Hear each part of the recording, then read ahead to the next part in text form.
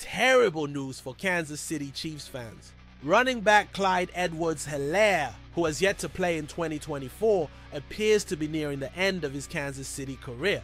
Recent team movements indicate that the player may not return to the field anytime soon. Edwards-Helaire, currently on the non-football injury list, has been battling serious mental health issues, including symptoms of PTSD. To his credit, the player has been extremely open about his struggles and how Travis Kelce has been a pillar of support during this difficult time.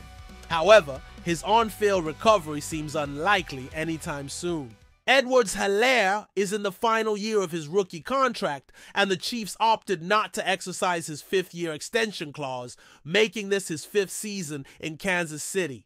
The current outlook for the Chiefs is also not encouraging in the running back department. Isaiah Pacheco has been placed on the injured list and is expected to be out for 6 to 8 weeks. In response, the team signed Kareem Hunt to the practice squad, and he is expected to be promoted to the main roster in time for the game against the Atlanta Falcons this weekend.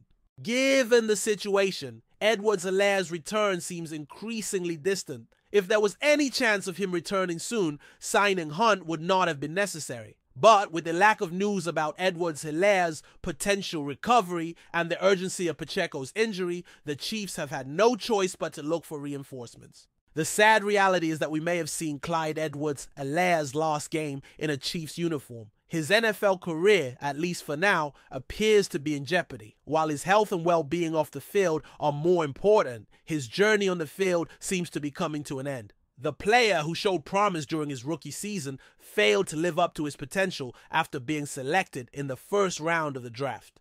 He has been plagued by injuries and has seen his performance decline year after year. Now, with Pacheco out and Edwards-Helaire unavailable, the Chiefs will have to rely on Kareem Hunt, Samaje Perine, and rookie Carson Steele to fill the void in the running game. Hunt, who averaged just 3 yards per carry last year, should be used primarily in short yardage situations and in the red zone. Steele, who impressed in the preseason, remains an unknown quantity. While there is optimism about the youngster, he is still an undrafted rookie and will need to prove himself in the coming weeks. The Chiefs' running game will likely rely more on flawless execution than on individual performances. Andy Reid has a history of replacing the running game with short passes and screens, which could be enough to make up for the absences in the backfield. The key for the Chiefs will be to avoid critical mistakes while Patrick Mahomes continues to lead the offense. For Chiefs fans, the big question is, who will be the team's primary running back in the coming weeks? Will it be Samaje Perine, Carson Steele, or Kareem Hunt? Leave your opinion in the comments and see you next time.